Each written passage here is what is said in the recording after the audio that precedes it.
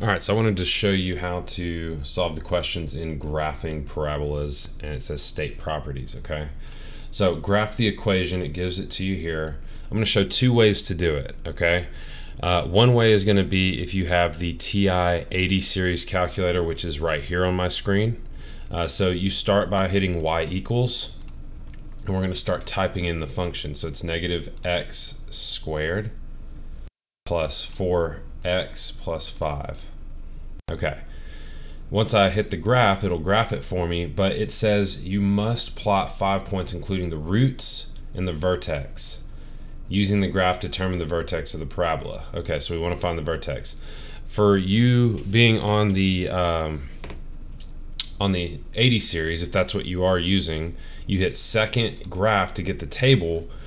All right, and then we're going to start plotting points. So it says 5 points. Now I don't know exactly if it wants more than that or it will accept more than that, but it definitely wants the roots. So to find the roots, you're looking for where the y values are 0. So I see roots right here, negative 1, 0. So I'm going to put a point there. Here's another one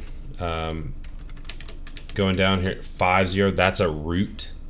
So that goes here, and then we need to find the vertex. Well, you'll notice how these points, look at the pattern. I'm going to start plotting in between these. Since those are roots, let's plot between. We already saw the picture. We know it's going to go up and down. So I'm going to just start plotting these points and we'll see what happens. I'm going to do the y-intercept. So 0, 5. So 0, 5.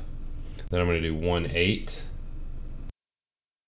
And then 2, 9. Okay, and that's enough. So 5 points got the job done, but we had to make sure we got the roots and the vertex had to be there. So I happened to get the vertex on the last one, and you'll notice that, look on the chart over here, it goes, they're increasing, it gets to 9, and then they decrease. So it's that up and then down pattern, okay? So it says the vertex. What is the vertex? Well, it's gonna be 1 point, and we put in the ordered pair for the vertex. What is this point here? Well, it was 2, 9. So I put 2 and 9.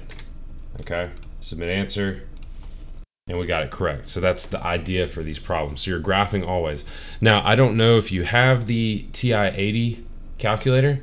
So your alternate method of doing this will be through Desmos. So go to desmos.com, hit graphing calculator, and let's try a new problem. This is actually going to be a lot easier, but you can't. I'm not allowing Desmos on my tests in class. But if you're, if you're a distance learner, then telling you not to, but you're distance learning. So there's that.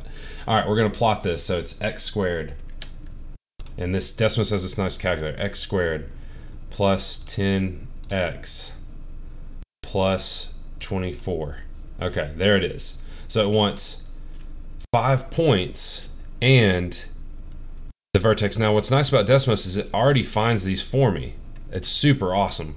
So we can go ahead and put that negative 6, 0, the negative 5, negative 1, and then negative 4, 0. But remember, we have to plot 5 points, okay? So how do I get more points? Well, you can guesstimate these, or on Desmos, you hit this little gear at the top, and you hit this table button. There you go, you've got more points that you can look at. So we're gonna do, some of these won't fit. So I'm gonna do negative 2 is gonna be 8. And then how do I get negative 3? Because I'm missing that value. All you gotta do is type that in here, negative 3. So negative 3, 3, and this should finish the problem. There it is. Okay, so determine the equation of the axis of symmetry. So it's an equation, so we know that we're gonna put that in there.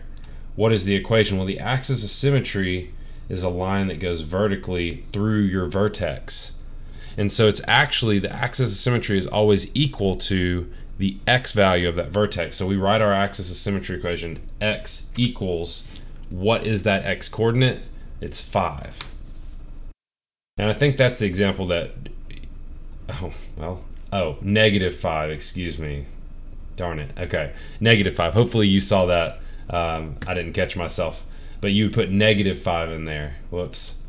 Let me go back here. So negative 5 is what it is. All right. There we go. Okay. So hopefully that's helpful. Let me know if you still have any questions.